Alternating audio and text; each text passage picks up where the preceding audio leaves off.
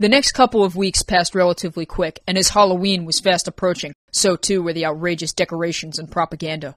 All over, haunted houses were popping up and tales of ghost stories filled the streets.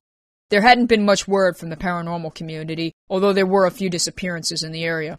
Having been reunited with Leah and her mentor, Rain felt overwhelmed by the changes. They had moved locations, renting out a spacious apartment in the middle of town. She and Leah could still see each other, considering they were enrolled in a new private school.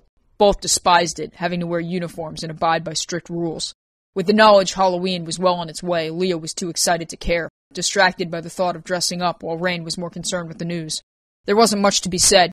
The two young men who had disappeared both yielded from sketchy backgrounds, so people generally assumed they had met their end in a similar fashion. There was, however, one report that caught people quite odd. The local pet store had experienced a recent vandalism in which all of the rodents, including 16 rabbits, 12 rats, and a handful of guinea pigs, had been stolen. What was even stranger was the fact that it was all done without anyone's knowledge. "I bet it was someone from PETA," Leah said from the back seat of their private car. "Who's PETA?" Rain frowned. "It's better you don't know." The school was an old building that looked quite foreboding around Halloween. Made of gray stone, it almost resembled a prison. Private school, Leah thought glumly, was comparable. Fiddling with her uniform, the collar irritated her immensely, and she grabbed her bag as she started up the stairs. "We have time to get food, right?" Rain hadn't packed a lunch, and the school food made her nauseous. "You have 20 minutes. I'll be back in plenty."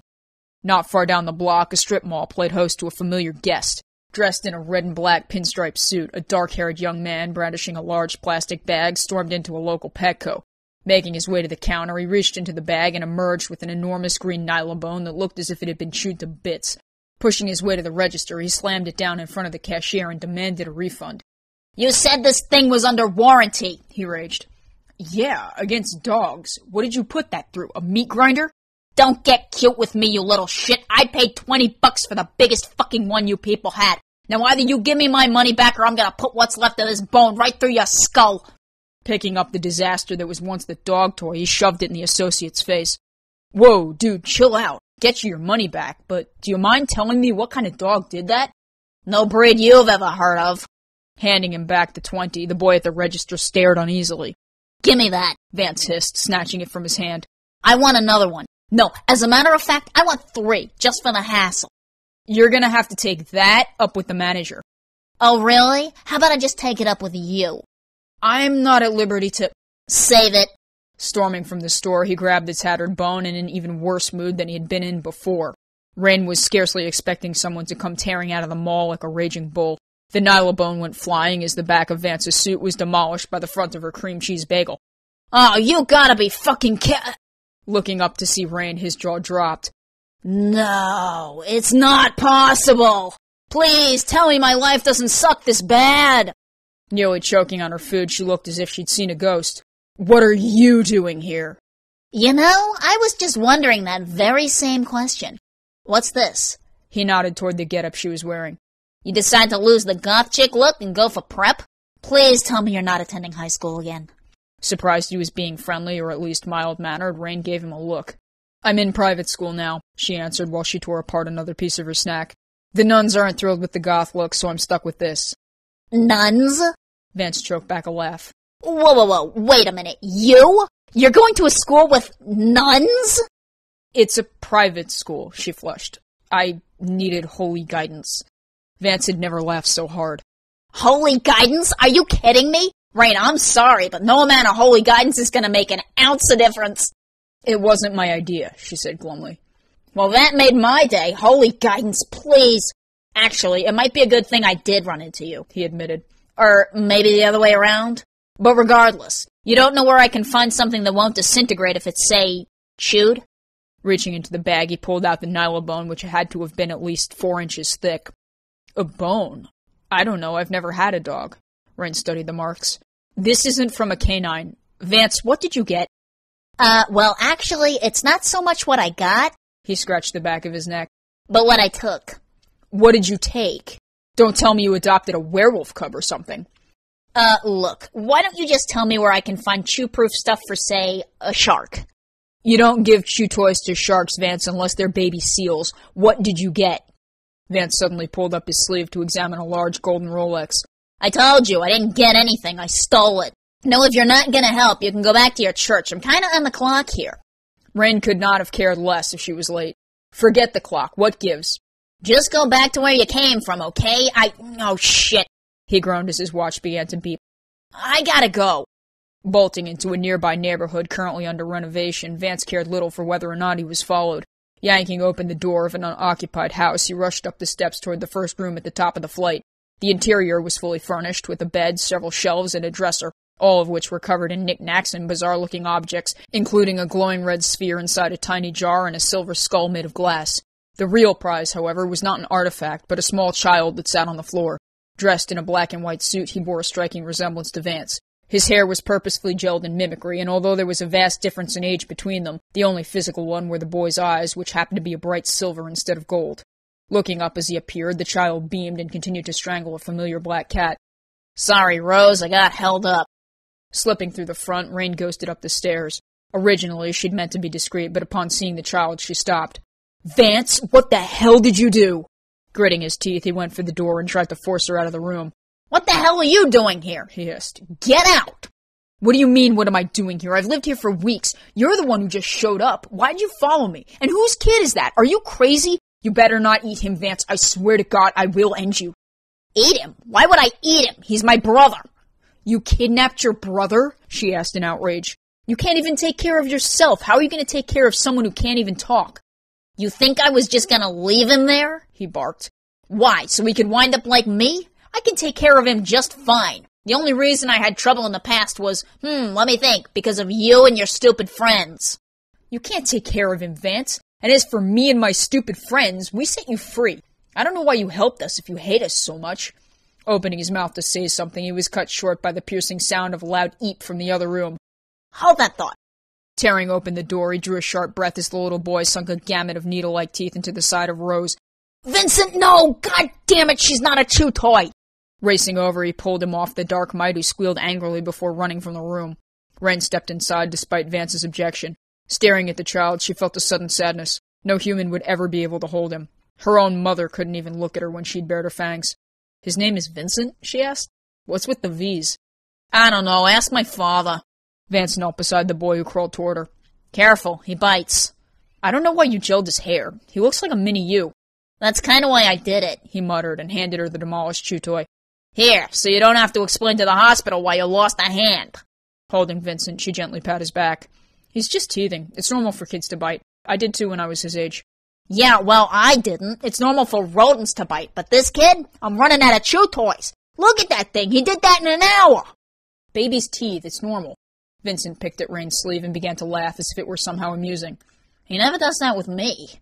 He's cute, she smiled, exposing her own teeth despite having no idea what he found funny. The little boy appeared to register the similarity, and his smile broadened. Yeah, of course, he's not scared of you. Vance took a seat on the bed. Now, if only I could get him to realize I've got teeth, too. How the hell do you explain that to a 2-year-old? Good luck, teen dad. And I don't know, my dad encouraged biting. Pfft, my father whipped out the belt. I couldn't leave him there, Rain. The things that man did. So you saved your brother. You've been on a roll lately, saving us and then him. What gives? Blame Soren. Speaking of which, you're not going to tell anybody about this, are you? You know what'll happen if people find out about him? I'm not going to tell anyone. Rain didn't want any harm to come to a child. Thanks. Vance reached out to ruffle the boy's hair, and he lunged in an attempt to take a bite out of him. Bone! Leaning over, he picked it up and stuck it in his brother's mouth instead. Rain suddenly aimed a glance at her watch. Grimacing as she realized she was going to receive an earful from Leah, she held Vincent out to Vance. I have to show up at school, or the nuns will break out the Bible. Oh, God forbid the Bible. I'm not a fan. See you later, Vinny. Yeah, much later. Come on, you, Vance said to the boy. I didn't go through all that trouble last night so you could skip breakfast. It was no surprise what had become of the animals stolen from the pet shop. Having constructed a makeshift pen out of cardboard and other scrap materials, Vance had dumped the rodents into it along with a bunch of litter and some lettuce he figured would keep them alive. Walking to the edge of the pen, he set Vincent down beside it. The boy seemed intrigued as his brother emerged with the small black and white pig, stroking it delicately in his hands. Chirping gleefully as guinea pigs often do, the animal held no idea what was to become of it. All right, let's try this again, shall we? I don't know what method Dad used, but I prefer the hands-on approach. You're gonna have to learn sometime, so it might as well be now. Holding out the pig, Vance presented him with the animal and watched to see what the boy would do. When he did nothing, Vance sighed. I guess maybe you need some help? Let me think. Pursing his lips, an idea occurred to him, and he reached into his pocket to pull out the destroyed remains of the nylabone. Okay, Vinny, open up. That did the trick. Dropping the guinea pig, Vincent went for the bone. However, instead of giving it to him, Vance picked up the pig instead. The reaction was instantaneous. Zoning in on the animal, the little boy's eyes began to give off a bright luminescence. Peeling up the sides of his face, he revealed rows of dagger-like teeth. Instead of Vance's slanted needle points, Vincent's were more triangular, serrated, and designed for tearing flesh, which was exactly what happened as he leaned forward and closed his jaws around the top half of the animal. Vance was left holding the backside of a dead guinea pig while the other half vanished down his brother's throat. Arching a brow, he pulled the remains away and stared at the child, who began to crawl toward the bone as if nothing had ever happened. Teething's a phase, huh? That's the third one of these I've had to clean up. What do you have to say for yourself, Tiny? Vincent wasn't paying attention. Come on, you, we're going for a walk. Hoisting him onto his shoulder, the boy clung to him as he made his way downstairs and called for Rose to get the leash. A few minutes later, the three of them were on their way to a small child's playground. Bright pink leash in hand, Vance held onto Rose, who scrambled forward in an attempt to sniff at everything, which was frankly bizarre considering she was a cat.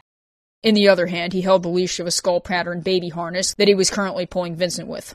Reaching the park a few minutes later, he tied Rose to a bench and walked up to a child's swing. My God, what the hell was he feeding you? You weigh almost as much as I do. Vance poked his brother's stomach, and Vincent looked up with a smile. Don't give me that. Unstrapping the harness, he plopped him down and gave him a push. From now on, it's 2 mice a day, Vinny boy. Either that or you're gonna have to learn to crawl up and down those stairs on your own. Giggling happily as Vance launched him into the air, Vincent clapped his hands together and smiled. Leaving him to his own devices, his brother went to take a seat beside Rose, who was nibbling happily at a piece of grass. With a snap of his fingers, he summoned a small black book harboring an odd Latin inscription, crossed one leg over the other, and began to read while the swing kept Vincent occupied. School let out not long after, and Rain left with Leah. I'm not taking the car today. I'll walk home. Okay, but tell Janny I'm coming over tomorrow for food. With a slight nod, Rain headed in a different direction. She figured she would study at the park in order to keep from attracting the attention of her mentor, who would know something was on her mind. Cutting across the grounds, the vampire stopped at the sight of Vincent. Vance had lost track of time while the swing had continued to rock back and forth behind him. Evidently, the poor boy was no longer quite so happy and began to exhibit a greenish complexion as he hung limply over the edge. Are you not paying attention to him? Rain stormed up to Vance and pinched his shoulder. Ow! Whirling around, he went to smack her with the book, though stopped when he realized who she was. I thought you were a Jesus camp. I'm done with school, you ass. Go tend to him. Vance's eyes slid toward Vincent, who was still staring at the grass as the swing finally slowed and he spewed forth the remains of a partially digested guinea pig. Ugh, that's what you get for eating that thing, Vance sighed while Vincent's eyes filled with tears. Whoa, hey, stop that. Putting him down, he tried to straighten his back. You gotta cut down on the chow, kid. I'm gonna collapse if I have to keep picking you up. Vincent just continued to stare. Don't look at me like that. What, you want Rose? Go play with Rose. He pointed at the dark mite, who quickly attempted to scurry away. Vincent, however, only stood there wailing. You're ridiculous. Wren set her bag down and picked up the boy herself. Clinging to her, he dug his nails into her shoulder. What have you been feeding him? Guinea pigs. Or rather, half guinea pigs. It's okay, Vinny. She rubbed his back. Of course he's gonna throw up. I didn't think he was gonna bite it in half. That's the third one this week he's slaughtered like that. I don't know what to do with all this chewing. I never had these kinds of issues as a kid, and I sure as hell didn't tear small animals down the middle. Did you try normal toddler food? Vance rolled his eyes. I think you're missing the point here. He's my brother, hence he doesn't consume normal toddler food. And what he does consume does not involve butchering the damn animal in the process. This better be one of those phase things. You shouldn't let him swing after he just ate. He doesn't watch much TV, does he, Vin?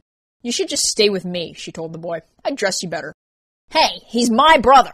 Besides, you don't know how to take care of him, and I have no interest in sharing my biology with anyone, least of all you. Vance crossed his arms while Vincent wrapped his own around Rain's neck. Her eyes steadily watered as she caught whiff of a smell. When's the last time you changed his diaper? Changed his diaper? What do you mean? I thought he came with one. He needs another one. Another one? Why would he need another one? If he smells, just give him one of these. Reaching into his pocket, Vance pulled out a small tree-shaped air freshener and proceeded to tuck it down the back of the boy's pants. That's what I've been doing.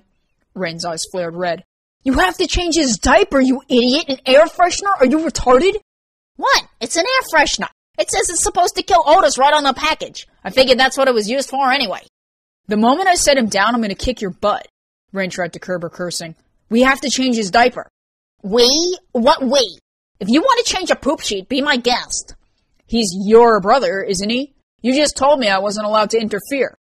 Yeah, of course he is, but that doesn't mean I'm touching that thing on his ass. Besides, I still got a shitload of these pine tree things from Rorik's house.